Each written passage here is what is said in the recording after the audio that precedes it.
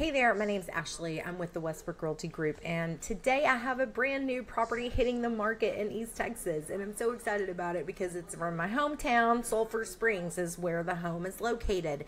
This home is so adorable. It's solid as a rock, but I just wanted to point out the proximity of Dallas to Sulphur Springs. So if you notice, Dallas is here. I-30 goes all the way to Greenville out to Sulphur Springs, and just a short drive down 154 and Arbala Highway, you run into this beautiful property that's located on 2.3 acres. Now, I love this property because it's so close to Lake Fork and it's a quick trip to Dallas. So I wanted to share with you what this looks like. Now, the home itself, let me go to the acreage first because I want you to see what you've got. Here's the home. This is a beautiful ranch style. It's just around 2,500 square feet, 3 bedrooms, but we have a 4th bedroom that could be a mother-in-law suite or a home office, or even if you've got a teenager that lives in the house and they need their own space, it's a perfect area for them to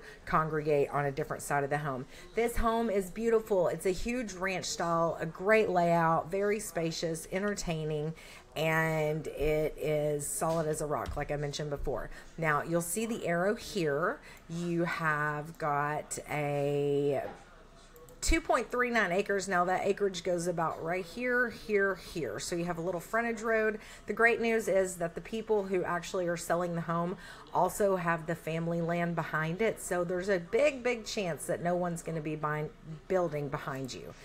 This is a shot of the property from the street. You'll notice that you've got a little hot tub area over here and a storage shed in case you need it for your outdoor power tools. Now, the home has a little bit of a red feel through it. If you notice, I've got some terracotta colors going on in the house, but there is all hardwood, all hard surfaces. So the great thing is if you wanted to add your own flair, you have an opportunity to do that.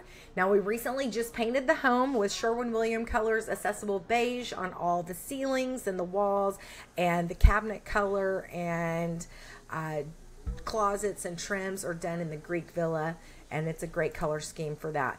We do have a sunroom that's right outside this door, and then I have let you see this is the 4th bedroom / mother-in-law suite. As you see, the full bathrooms back here.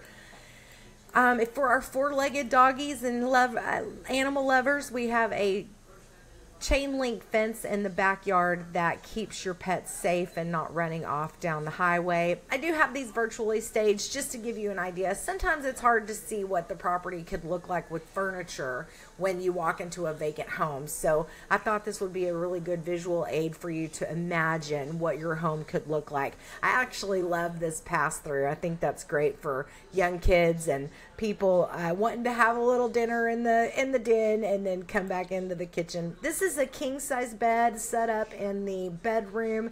The master bedroom's just real nice the way that it flows. I love that window. It gives a lot of light coming into the home, but again, you've got a lot of privacy.